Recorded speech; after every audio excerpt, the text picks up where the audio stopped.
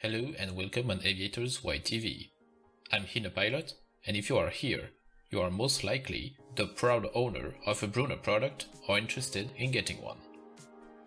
In this episode, we will take a look at software installation, that is everything required for your Brunner product to communicate with your PC and your simulators. Let's get into it. Luckily for us, the good folks at Brunner packaged everything that we need in a single downloadable file. Because you know, they are smart. Go ahead and follow the first link in the description to get the latest version of their software, clse2sim. Scroll down and locate clse2sim software download. Click on that and download it.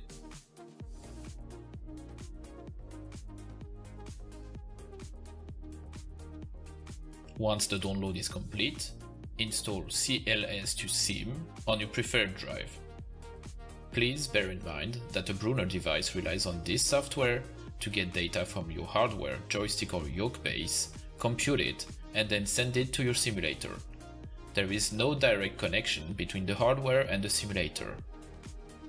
Therefore, I would strongly recommend, if you can, to install clse2sim on an SSD or at least on the same drive as your simulators for faster communication. Click Next. The wizard will now ask you for components to install. Select the simulators you intend to use with your product. In my case, I will select xplane, msfs 2020, and the amazing and definitely best of them all, dcsworld. Then click on Install. If you happen to be reinstalling this software, the wizard may ask you if you want to replace your old plugins.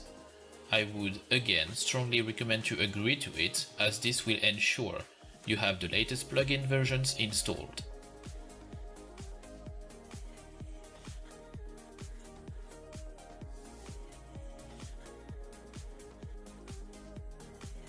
Once the installation says completed, you can go ahead and close this wizard. You are not quite finished with the software installation yet.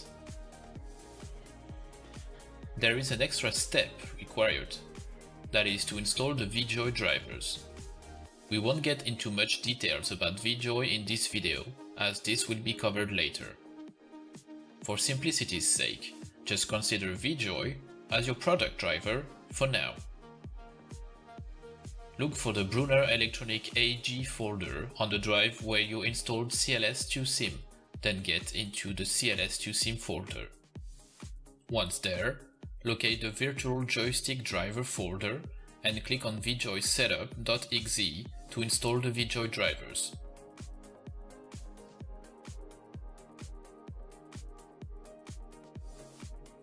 Again, the wizard asks you to select some component.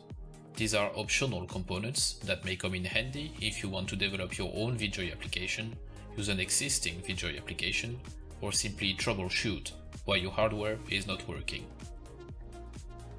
I would strongly advise to install at least the VJoy configuration application and the VJoy monitoring application to help you figure out why a VJoy application is not working later on. Click on Next, then Install. You now have all the fundamental software requirements. Please note that after these steps, your Brunner product will still need to be configured in clse2sim to work. In this video, we covered the installation of clse2sim and VJoy. In the next video, clse2sim fundamentals, we will take a look at clse2sim, how to configure profiles, and see the effect of every basic settings in action on my Brunner product, the clse joystick base. In the meantime, feel free to leave a thumbs up and a follow to our YouTube and Twitch channels. Join our Discord and we'll see you next time. Aviators out.